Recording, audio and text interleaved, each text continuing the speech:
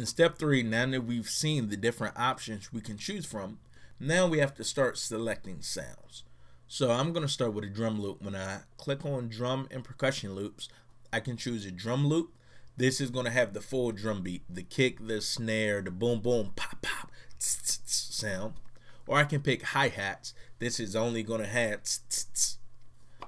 Or I can do it with no kick or just percussion. This might be something like congas, bongos, things like that.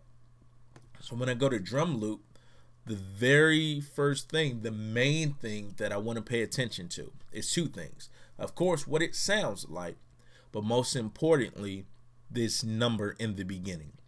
This number represents the tempo.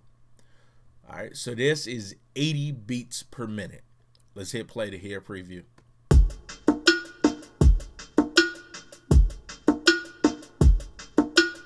So that's what 80 sounds like. This one says 100. Let's see what that sounds like. All right, a little faster. What about 120? All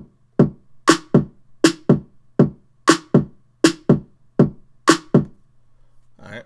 So sometimes some of these, probably anything over 120, you can also imagine cutting that in half. Maybe that's 60.